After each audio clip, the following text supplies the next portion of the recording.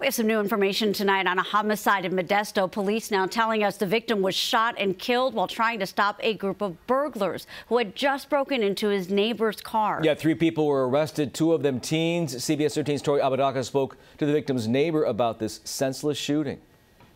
A growing memorial now lies in the spot where police say Emmanuel Gomez crashed his car after being shot multiple times on Wednesday. His family too heartbroken to go on camera, but we are learning more about how this man was just looking out for his neighbors. Cross, roses, a Coca-Cola can, and candles, all laid out near an uprooted orchard tree in memory of Emmanuel Gomez. As far as like a neighbor, he was a great guy. We used to exchange fruits all the time. You know, we should just say hi to the kids, the wife as well. That's Gomez's neighbor, describing him as a family man. We met Gomez's children who created this memorial, too heartbroken to talk about their father who died while trying to be a good neighbor. I was just woken up to some shots.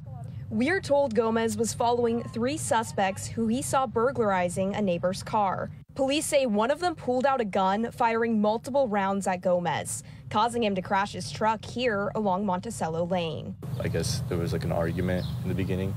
I guess he did his best to try to stop him. Modesto PD arrested the shooting suspect, Austin Deshawn, 20 years old. The 2 others arrested for burglary, both 16. You know, like people do make mistakes, but when it comes to something like this, then, you know, I don't think there should be like second chances. A neighbor's life lost in the act of looking out for his neighbor. But that won't stop this neighborhood from doing the same. I guess we kind of do have to be more observant to what's going on in the neighborhood. Just because it is peaceful and quiet doesn't mean it's always going to be like that. Modesto PD says the 20-year-old Austin Deshawn is facing homicide charges. As for those 16-year-olds, right now they've only been charged with burglary.